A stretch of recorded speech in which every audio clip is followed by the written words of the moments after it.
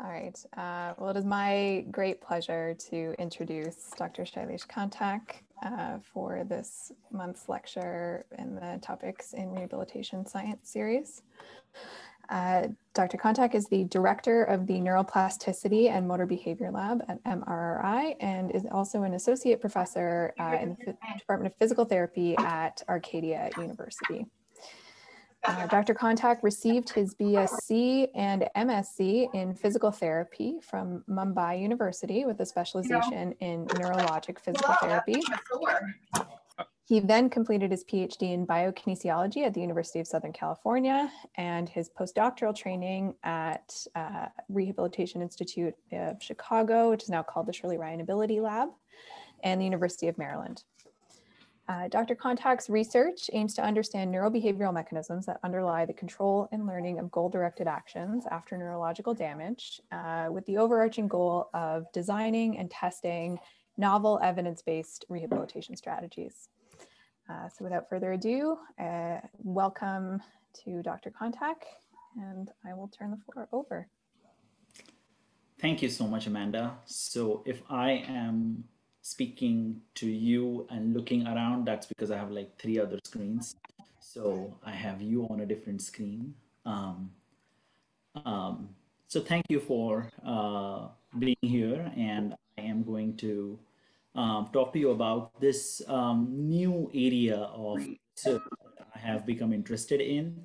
And there has been a lot of work with effects of attentional focus, motor performance, and learning in typically or in neurotypical individuals. And I'm really interested in how does this affect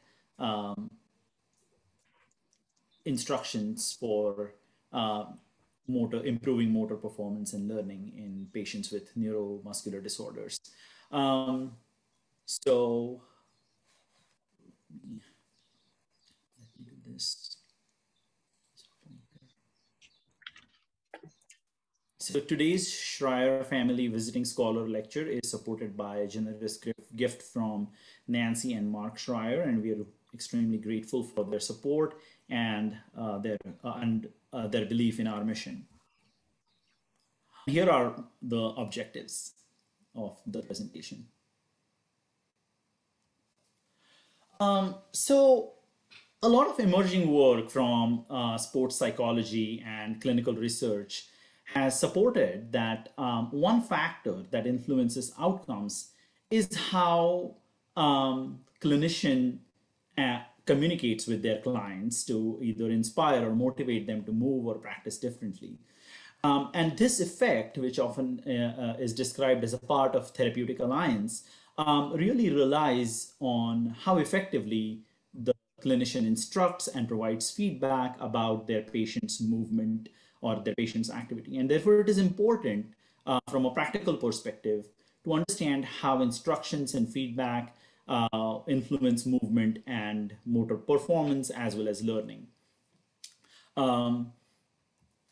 Now, instructions, so we are going to focus this talk mainly on instructions. And these instructions are often given prior to movement execution. And they provide information about clues on how to be successful or efficient in the motor performance. Often these instructions are filled with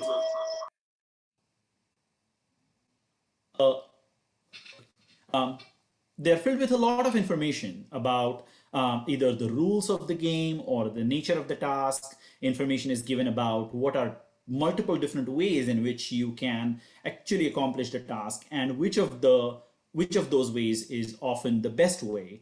And in doing so, these instructions can often help or direct the learner's attention to different aspects of the task or environment.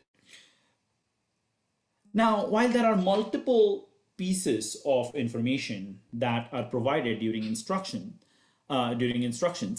one dimension along which instructions are often manipulated in the clinic as well as in the field as well as in research is where the learner's attention is directed to during movement.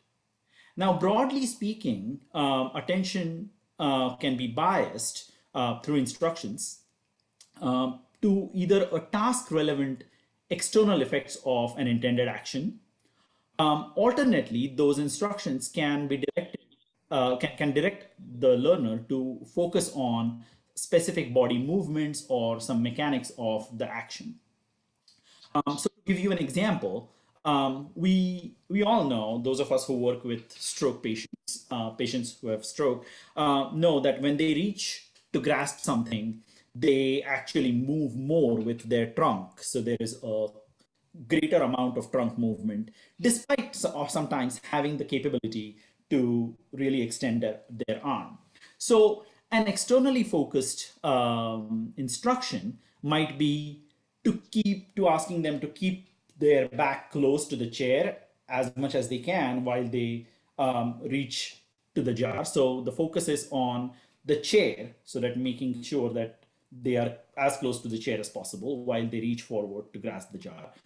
Alternately, an internal focused instruction would be to focus, to ask them to try and stretch their arm rather than move their body forward. So really focusing on the body movement.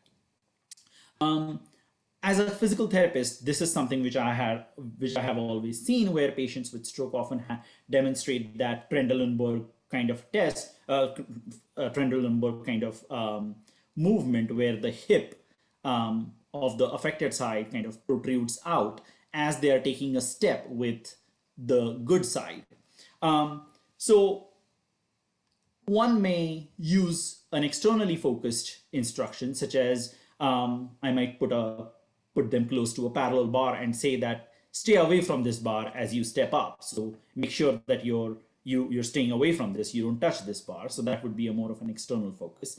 While an internal focus might be to keep your hip right above your knee joint as you step up. So the goal of the movement is the same. However, the instructions that are provided by the clinician are focused either on the outcome of the move action or on the body postures or body mechanics. Now, there is ample of evidence to suggest that external focused instructions are beneficial for performance and learning.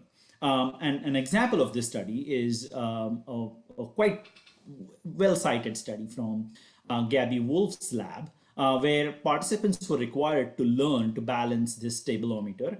And one group of participants was instructed to keep the focus on their feet being horizontal. So that was an internal focus condition, where another group was instructed to focus on keeping the two markers. So there were markers here.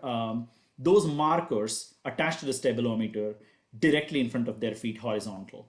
So that was an external focus. So the task success was essentially the same. Both groups used feedback, but in one group, that is the internal focus group, the attention was directed towards the performer's body movements, while in the external focus group, it was directed towards the effects of the performer's actions on the platform. And what you're seeing on the right hand side is the performance that is measured in as time in balance, which is essentially time during which the stabilometer was kept horizontal over practice trials, and then on a one-day retention test. And what you see is those patients, or these are neurotypical healthy adults. What you see is with external focus, there is improved performance during practice, as well as that benefit is evident during the retention test. Now, multiple experiments in multiple laboratories, as well as on fields, have supported this benefit of external focus on motor performance and learning. Particularly in the field of sports rehab, this has had a big impact. And I just learned like 3 weeks ago or so that one of my students from the past made a sort of a gaming product using some of these principles. and that got sold for $1 million. So I was like, wow. However, these effects are really not without criticisms. And first and foremost, the precise mechanisms that implement these differential effects between internal focus and external focus are really not clear. And I'll talk about a few theoretical explanations that have come forth to explain this. And you will see that we really do not understand the mechanisms here. Further, most studies have measured these effects at a more of a motor outcome level, so a goal accomplishment level, such as the time on a stabilometer, without really paying much attention to the kinematics of the movement. Some argue that the benefits of external compared to internal focused instructions might be modulated by initial skill level of the learner, such that during early learning, we pay a lot of attention to the movements, and so patients may I don't know why I'm saying patients, but the learner may really benefit from more internal focus. However, the research exploring this has yielded very ambivalent findings. And finally, of more interest to us, is we really do not know how individuals with musculoskeletal or neuromuscular injuries respond to these manipulations. So why is external focus better than internal focus? And multiple theories have been proposed to explain the beneficial effects of external focus of attention, which I feel like are interesting, but really do not get at the mechanisms. So the first one is the action effect hypothesis. Now, this action effect hypothesis really suggests that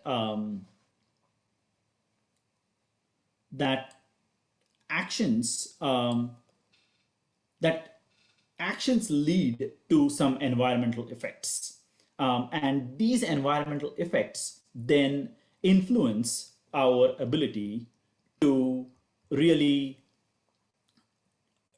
select and trigger those actions that have led to that desired environmental effect.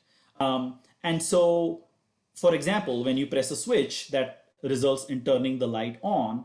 So the action of pressing the switch and its effects are sort of represented in a common medium without really specifying the details of the joints being involved. So it is that action of switching, which you can do with your finger or with your elbow. And here, you really do not need to identify the movement strategy. And so the idea is that most actions, because they are conceptualized in this domain of the effect on the environment, without specifying the joints that might be used, really bias the benefits towards more external focus without, However, this highlights the benefits of external focus, but really does not make any predictions about the effects of internal focus, because they just don't even consider the internal focus here in this hypothesis. The second theoretical account is called the constrained action hypothesis, where the idea is that most actions are planned in terms of the kinematics of the end effector, or for example, the tool that is being used, such as the golf club. So the focus is really on accomplishing the task goal by taking into account either the end effector or the tool that is being used. And again, this is to accomplish an environmental goal.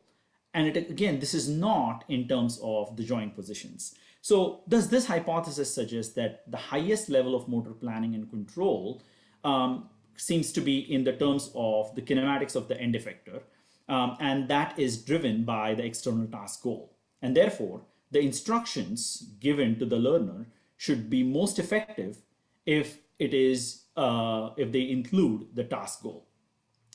This hypothesis, however, also posits that when you give an internal focused instructions, these internal focused instructions induce a sort of a conscious processing of control, and that conscious processing of control causes the learner to sort of constrain their movement system by interfering with this automatic process of task, goal, and action plan.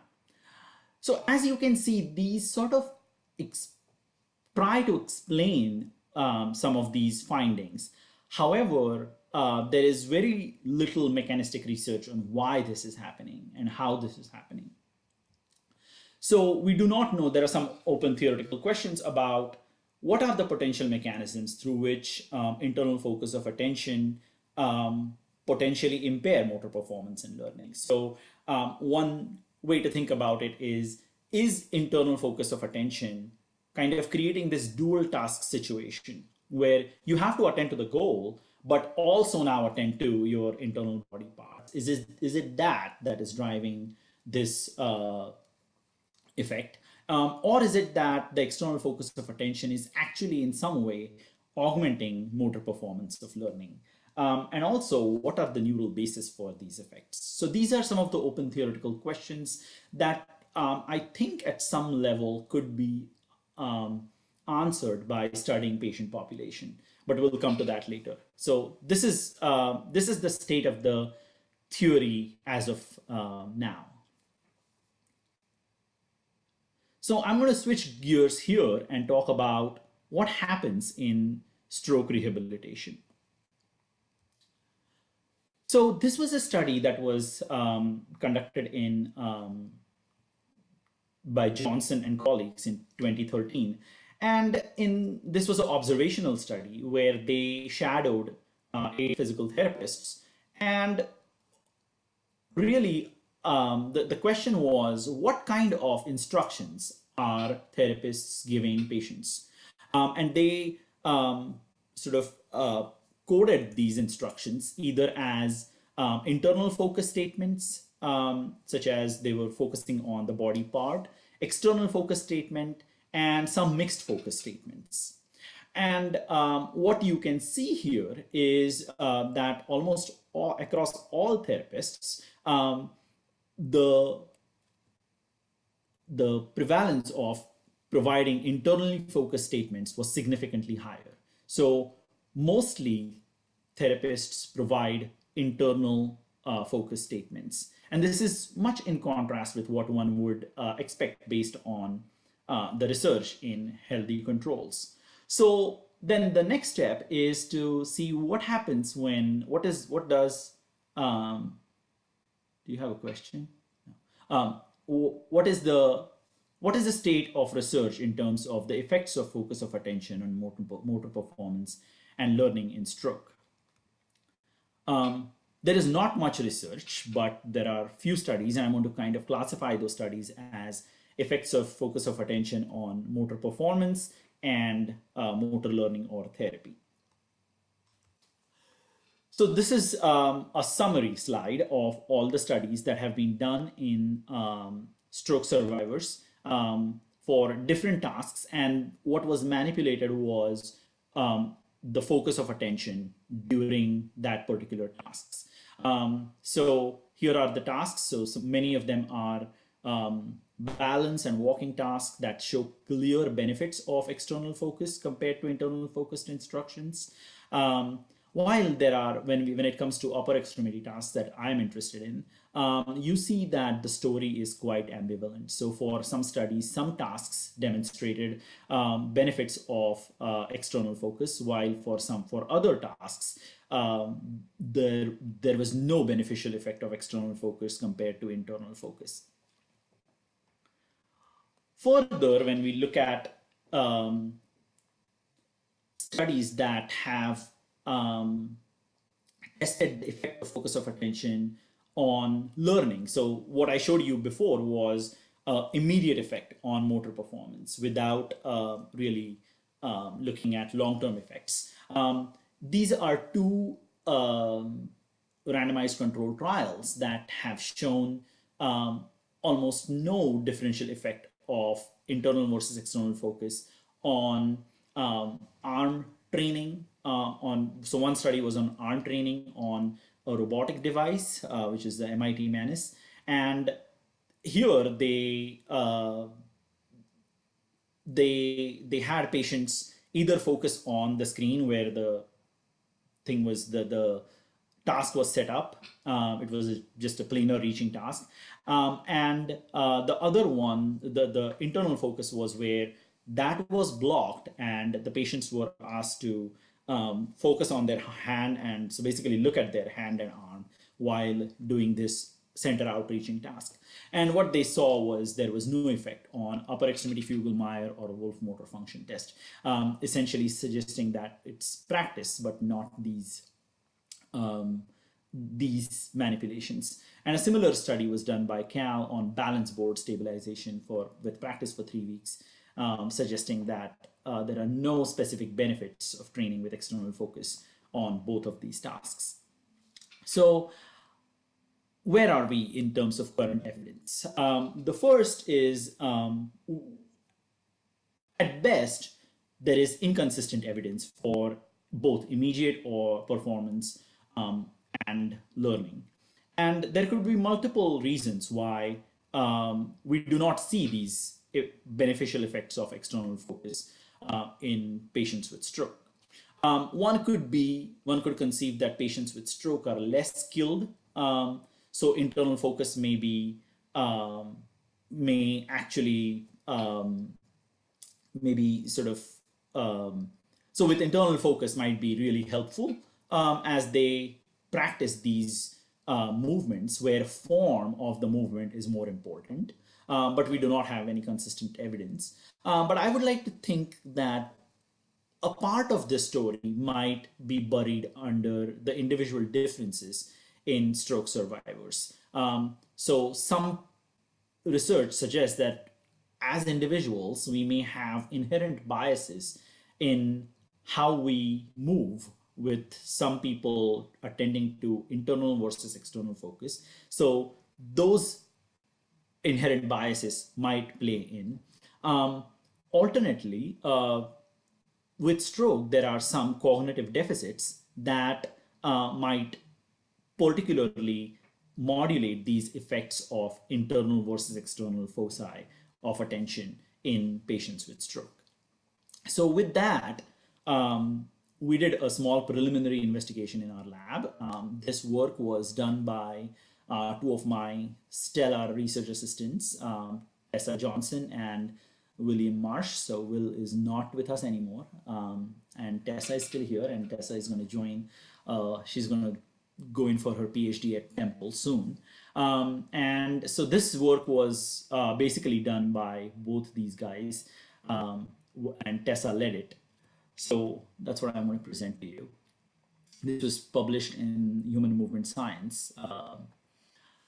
So given that, so we kind of started at a very broad level, thinking about motor control is influenced by sensory, cognitive, and motor execution processes. And these processes can be kind of conceptualized as sensing and perception that helps us set a task goal based on which we start selecting actions and planning those actions. And ultimately, that is later we execute those actions. And all these processes require,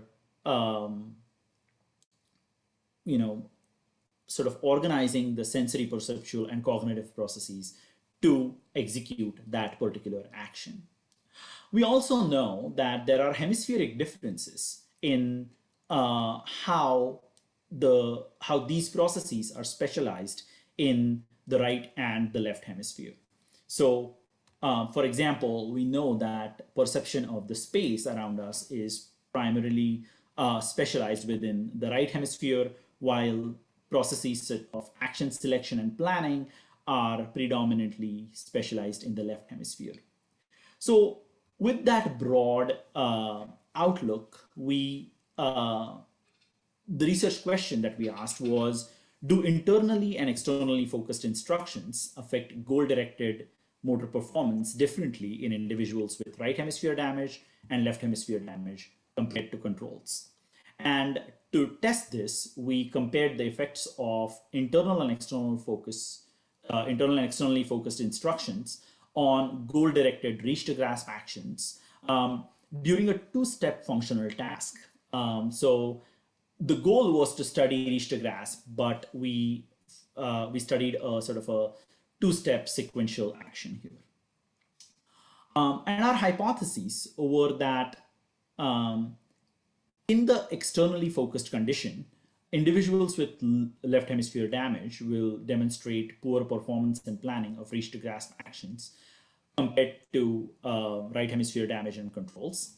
And compared to external focus, internal focus will preferentially impair performance of reach to grasp actions in individuals with LHD compared to RHD. So in both cases, left hemisphere damage patients will show more deficits. Yikes, sorry about that. This was supposed to be an animation. This shows I did not practice this, which I should have. So we based our hypotheses on prior research, which had demonstrated that action planning is more specialized within the neural networks of the left hemisphere. Thus, when provided with externally focused goals, patients with LHD will show greater deficits. Now, initially when we planned this experiment, we thought that if patients with left hemisphere damage have deficits in planning, by providing internally focused instructions, one may think that we are providing a direct solution to the problem. And so we are telling them a strategy of movement. And so that might benefit them. Alternately, we know that some of the action representations are also specialized in the left hemisphere. And so the other hypothesis was that providing internally focused instructions may further deteriorate the performance in left hemisphere damaged individuals. Now, this was supported by an imaging study by this work of Zimmerman and colleagues, who tested brain activity in healthy controls when they shifted the attention from an internal focus to an external focus. And in another group, tested that when the focus of attention was changed from external to internal. So in this group, they're in the study, they're learning with one focus of attention first and then switching. And so the goal is to see what happens when they switch. So what they found was when they switched to an external focus, there was a significantly greater activation in the left lateral premotor cortex, potentially reflecting some goal-driven action selection processes. And when they moved from external to internal focus, there was a greater activation in the left somatosensory, the left intraparietal lobule, and the left inferior parietal cortex. And they sort of reasoned that this might reflect an amplified sensory motor processing that the patients, these individuals were doing with internal focus. So with these two studies, we hypothesized that left hemisphere damaged patients will show greater deficits. So here are our participants. We had 20 controls and 21 patients with stroke. 11 controls performed a task with their right hand, and 9 controls performed a task with their left hand. Right hemisphere damaged patients, there were 11 of them, and left hemisphere damage were 10. And as you can see, their Fugl-Meyer is significantly lower. And so these patients performed with their good side, so with their so-called the ipsilesional arm, which was pretty good right here. So we're really circumventing the execution deficits here and focusing on motor performance and planning. So we had a task that was similar to the classic end-state comfort experiments, where participants were tested for their ability to plan for and execute a grasp that ensured a more comfortable position at the end of the task accomplishment. So in the external focus condition, um, uh, a dowel that was painted half white and half red was kept here. At the beginning of the trial block, participants were instructed to reach for the block of the dowel, grasp it, and place the red end of the dowel vertically into this red target hole. And so this provision of color matching really aimed at participants' focus on task relevant external effects of the movement. So when they had to put the red end when it was on the right side into the red target hole, they would reach for this in the overhand in an overhand grasp, while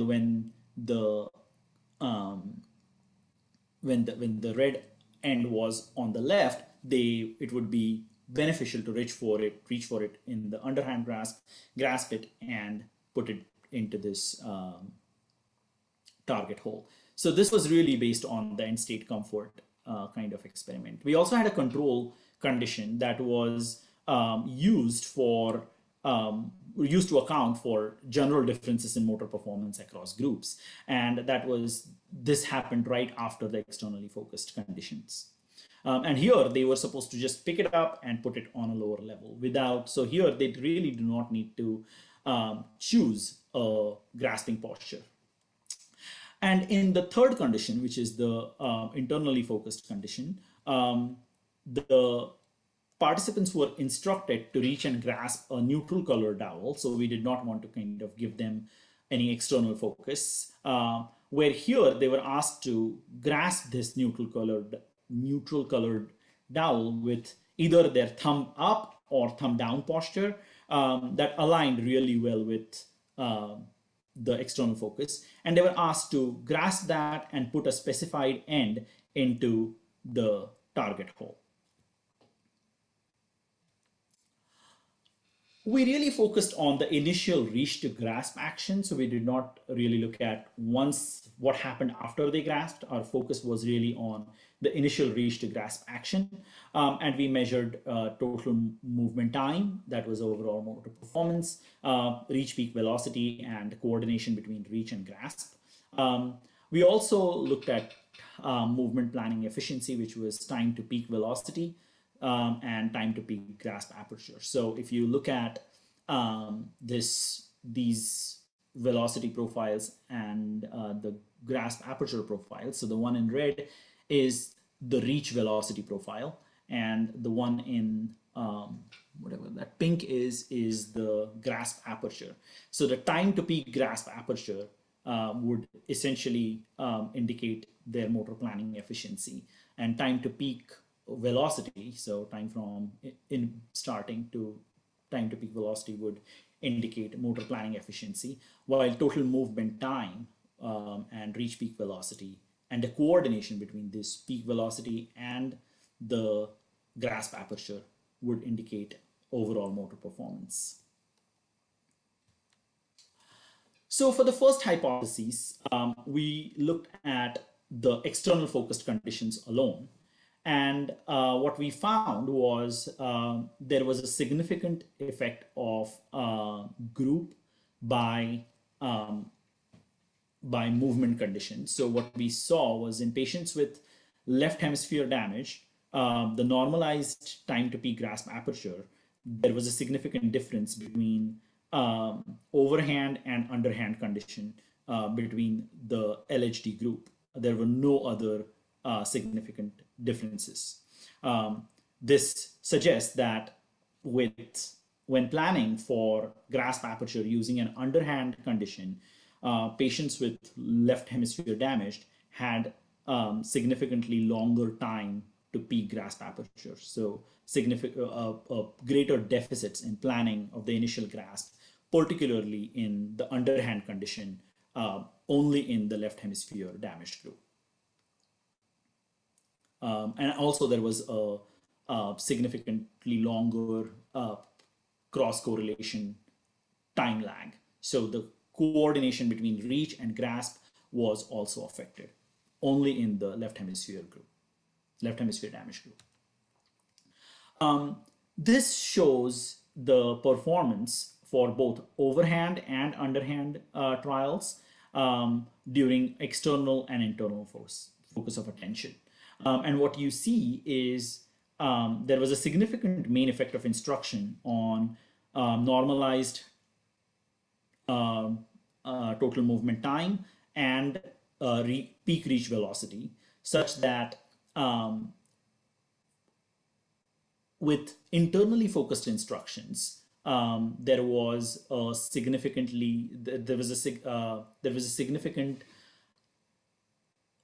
delay in the total movement time that was seen predominantly for left hemisphere damage patients for both overhand and underhand trials. Also, there was a significant group by instruction interaction on the time to peak grasp aperture that suggested a differential effect of instruction on planning of initial grasp aperture between groups. And as you can see here, the left hemisphere damage group shows significantly longer time to peak grasp aperture for both overhand and underhand conditions in the internal focused condition, but not in the external focused. So this indicated that with internal focused compared to external focus, the performance of goal-directed reach-to-grasp actions was impaired in individuals with left hemisphere damage compared to controls and right hemisphere damage. And planning efficiency of grasping was also impaired in these patients. So the question was, why are these patients with left hemisphere damaged impaired with internal focus or external focus? And one of the hypotheses was, is it related to Fugl-Meyer? Is it related to their motor performance capabilities? And we found that there was no significant difference between these two groups. We further explored the left hemisphere damaged group and tried to identify the characteristics of patients with left hemisphere damaged who performed poorly with internal focus compared to external focus. So what I'm showing you here is a median split of the left hemisphere damage. So again, these are 11 patients, and these are, this is very exploratory analysis, but I think there is some promise here. And so this is what I'm showing you here is the detriment with internal focus compared to external focus. So this is relative time to peak grasp aperture. And a subgroup A were significantly delayed with internal focus, while subgroup B was not significantly delayed or not as significantly delayed. When we look at their WOB scores, you see that they are pretty similar. There are no, our cutoff is around 4. So their WOB scores on their comprehension were similar. But, and so I was like, this is not related to their, comprehension of the task. However, Tessa kind of looked more in detail at the elements of WOB and looked at aspects of finger agnosia and right-left discrimination. And we found that there was a significant sort of difference. Again, I don't want to make a big deal of it with 10 patients, but what you see is that the subgroup A had significantly more incorrect items or significantly less correct items on finger agnosia compared to the subgroup B. And so it might be that patients with LHD who have more profound deficits in finger identification and right-left discrimination are more disproportionately impaired when provided with internally focused instructions. So in summary, individuals with left hemisphere damage demonstrate deficits in initial grasp planning and temporal coordination. And this is there is evidence there is prior evidence to suggest that, and so we confirmed that. However, the finding that internal focus of attention was detrimental to motor performance and planning of these grasping actions in LHD, in patients with LHD, was a new finding. And we think that this might be related to deficits in finger agnosia and right-left discrimination. And so the effects of instruction and demonstration that provide reference to a body posture for stroke survivors may differ depending on the site of lesion.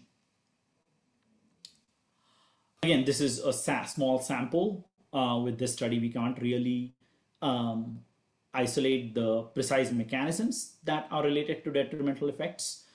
Is it conscious processing? Is it concurrent processing of the two, internal focus and external focus? We do not know. We do not know if these performance detriments will persist with practice. We know that some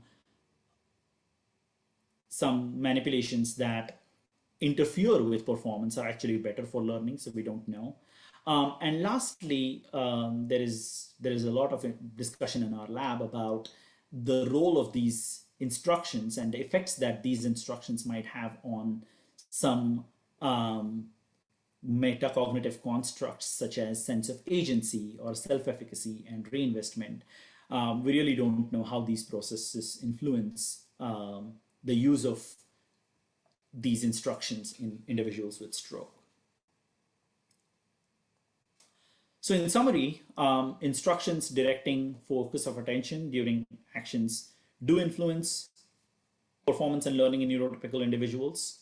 However, the current evidence in patients with stroke is pretty inconsistent, and prior research has not really accounted for individual differences. And our preliminary data suggests that cognitive deficits secondary to stroke may modulate these differential effects of internal and external focus of attention on motor performance.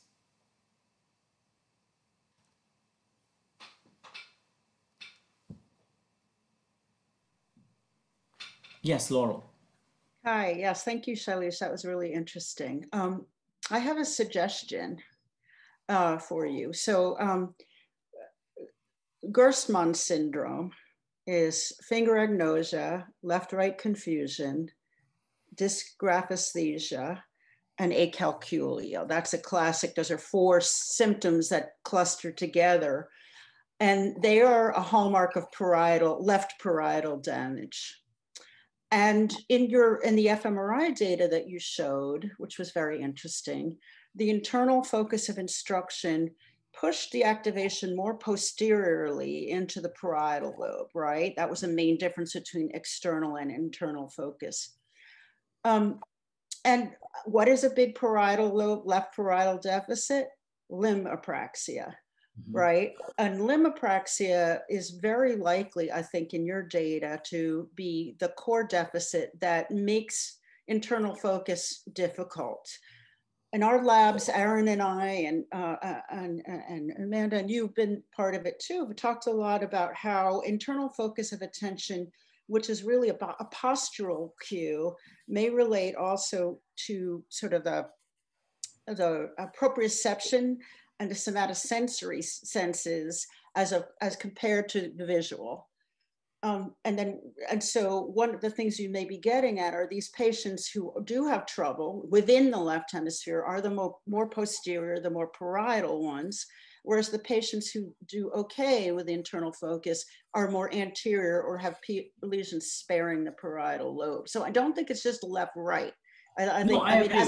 As a next step, I think you can be more fine-grained. And one final thing, I want to send you a paper of mine with Selene Kalanine looking at means, action means versus outcome processing, and showing that patients, this is actually in recognition in observation of actions, and showing that patients who have left parietal damage are impaired in discriminating actions that differ in their means, how they're performed, but they're intact on the outcome, like whether light turns on or off, the goal happens or not. Whereas more anterior patients show the reverse pattern. So I think those two, I know I've said a lot here in my comment, but it's an area I've studied and done a lot of work in. So no, I think that is definitely that could be likely. I mean, this was a first stab at the whole internal external focus, and this whole hemispheric specialization was really the first stab at it. And I agree with you that it is related to where the lesion is, anterior versus posterior, and the praxia. And you may want to look at look at my data. Yeah. So we looked at, of these left hemisphere damaged patients, we looked at some of the apraxia data that was available for some of these patients. And what we basically saw was the low performing left hemisphere damaged subgroup scored lower on the semantic gesture recognition items, but that was, I don't know how to explain that. I really am not. And I think we talked about this very briefly, and we really came to I don't know if you remember that, but well, that's a test of knowledge of what gestures are supposed to look like. So, but we can talk about that again later. Sure. Yeah, it's interesting. Because I think this is a very unexplored area, and I would really kind of potentially put a grant in looking at these processes. Thanks. Shailesh, I really enjoyed the talk, and these days especially, I tend to look at things a lot through the lens of the rehabilitation treatment specification system. And if people who are familiar with that know that that treatments in rehabilitation fall into three groups, one of which is skills and habits, which involves practicing, which is probably the majority of the treatments that we do in rehab. And then if you think about that group, they all, in a very simple dichotomy, involve presenting the patient with some sort of template of what behavior you want to see, and then giving them an opportunity to attempt to approximate that template. And so we've tried to separate those two and focus on what we refer to as the volition ingredients, which are those instructional ingredients that provide the template. And of course, it might be do what I do. It might be a mimicry. It might be a verbal description. It might be biofeedback. It might be all kinds of things. But I think what you're really pointing out is that there are sort of lawful ways to dig into those instructional sets. We've just tended to sort of feel like, well, if you get the patient to do it, you gave them what was needed, but you're suggesting that it goes beyond that, and moreover, that there will be patient-specific selections of that instructional template too, which I think is a really powerful thought. Thank you. I think I agree with you, and I think it is. I have also changed. I mean, my thinking has also evolved in terms of practice. I mean, I came from a very practice. You have them practice, and they are going to benefit whether it is this way or that way. And there is a lot of evidence to suggest that. Sure. Yeah. But I think with these instructions and the focus of instructions, you might, I think as a clinician, you might motivate them in a different way. And that might be actually as important as the practice itself. So I'm thinking about these, and I don't have clear answers of what is going to be the ingredient. But I think I agree with you that these are important. Thanks, Sean. Dylan. Shailesh, I have a question, if I might. Yes. Fantastic talk. Thank you so much. I learned a lot. I was fascinated by the slide in the background. You presented a slide on the task dependence I think it was by Fazoli and colleague. No, I forget who the author was, but it's lower body versus upper body and how it might be different according to the task. But the point being is that I'm wondering the extent to which this matters for sort of overlearned or less attentional demanding tasks. So I think there's a task dependence for sure based on this, and it seems to make sense to me. So it might not be this patient needs this. To me, it's more the combination of that plus the consideration of the task. And the final element is, my understanding at least of motor skill learning is there's a switching point where, and internally, things that you focus on internally switch to more automated, and you're focusing less on them so you can have attentional demand for other things. So just to add a little bit of complexity, and I could be wrong, others might correct me, but I'm thinking that there's a task dependence as well as the patient features. And there's a timing dependence according to the where you are in that spectrum of acquisition of that skill where it might change. Just a comment, really. No, I agree. I think you kind of big picture nailed it. That, you know, whatever we study in our labs is what happens in our labs. The extent to which that can be generalized to a patient environment is, we currently do not have a clear idea of how it generalizes and how well it generalizes. So I think that is something which we need to keep it at the back of our mind when we talk about translation. And I agree with you that it is going to be task dependent. The research on this,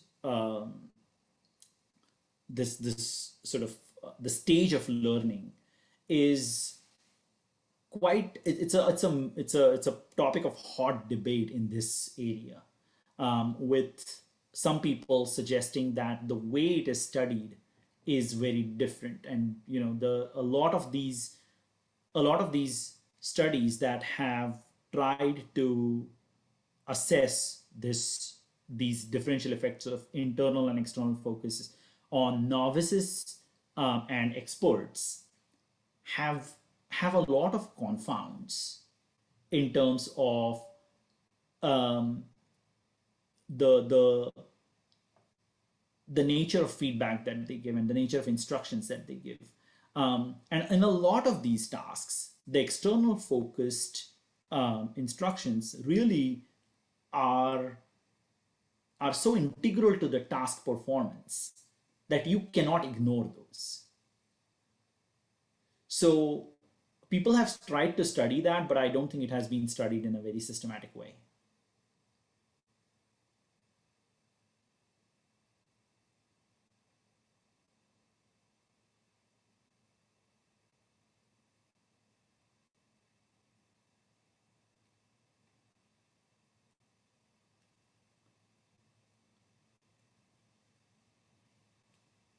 Any other questions?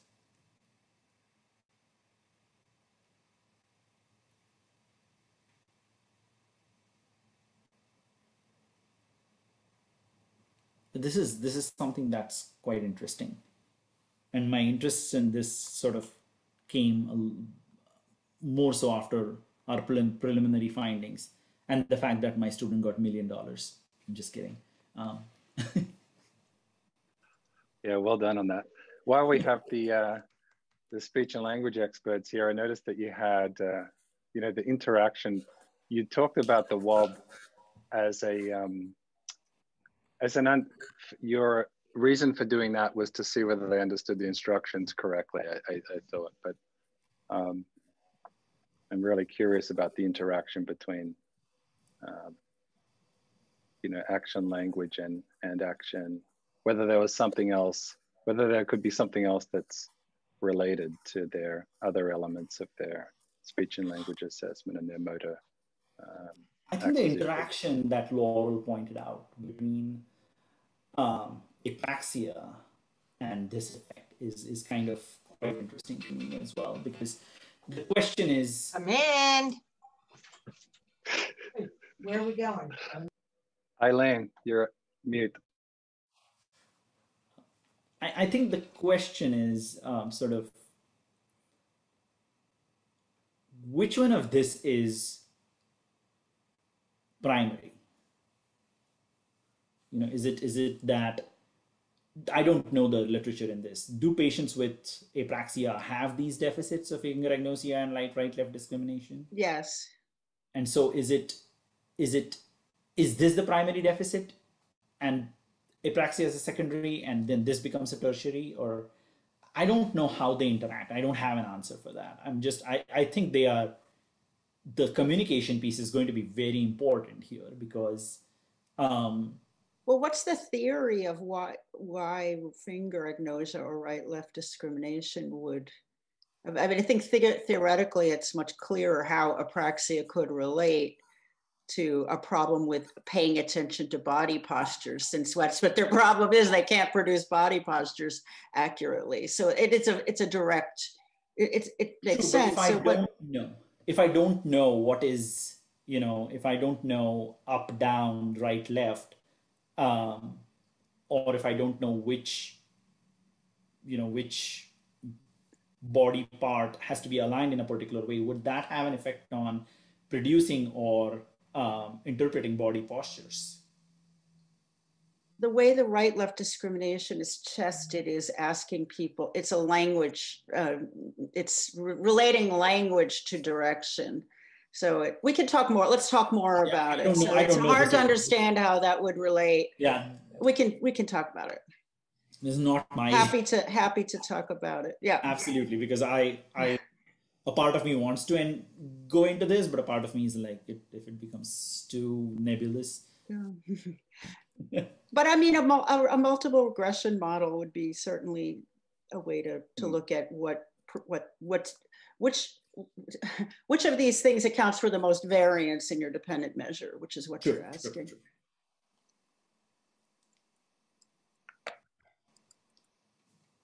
All right, thank you guys.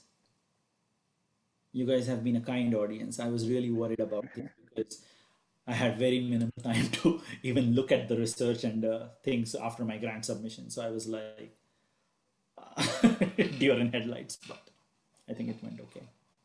Thanks a lot, Shailesh. That was terrific. Thank you so much. Thank you. Thank you. Thank you. Bye. Bye.